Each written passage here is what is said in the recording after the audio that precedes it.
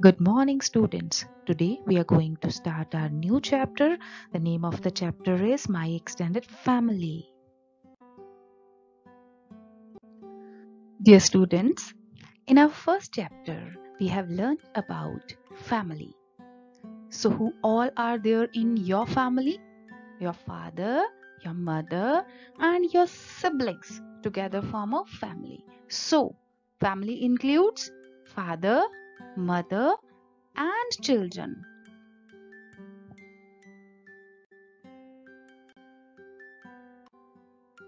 Kinds of families: nuclear family, joint family, single parent family.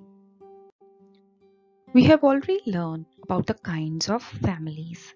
First is nuclear family, a small family in which only parents and children stay together. Joint family, a family, it is a large family in which grandparents, uncles, aunts, and their children all living together in a single family.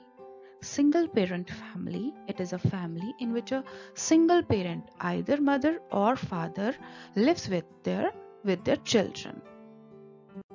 So here in this chapter we will learn about the new terms which are included in the family.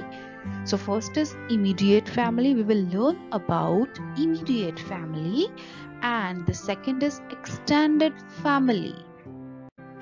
Immediate family. Immediate family includes people with whom we live.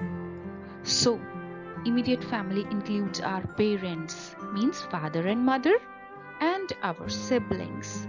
Siblings are our brothers and sisters. So, family members who stay with us are our immediate family. Our next topic is extended family. So, who all are present in our extended family? Uncles, aunts, cousins who do not stay in your home are part of the family. So they are your extended family. Examples: your paternal relatives, your chachu, chachi, their kids, your bua, they all are your paternal relatives. They are included in your extended family.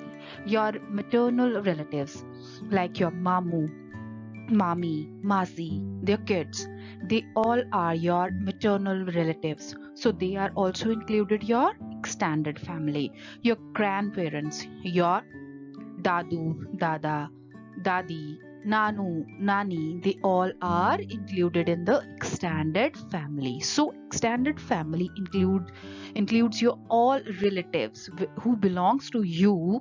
They are your extended family. Family gatherings or special family occasions.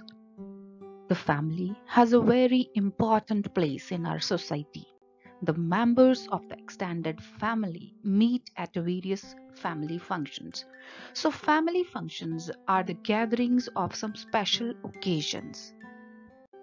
So, we love to meet our relatives on special occasions. So, we meet our relatives on special occasions like weddings, birthday parties, naming ceremony, festivals. So these are the some occasions that we all family members celebrate together. We learn many things from one another, from our family members. First is sharing. We learn sharing from our family members, like you share some eatables with your siblings. Caring. We learn caring from our elders, like your mother takes care you and you take care of your younger sister or your younger brother. Love. By sharing and caring, we learn to love each other. Next is responsibility. In family, we learn how to carry our responsibilities. If your mother gives you a task, then you learn how to do the task with responsibility. Belongingness. To take care of your things. You take care of your things that belongs to you only, like your books, toys, etc. Happiness. We feel happiness when we live together. Thank you and have a nice day.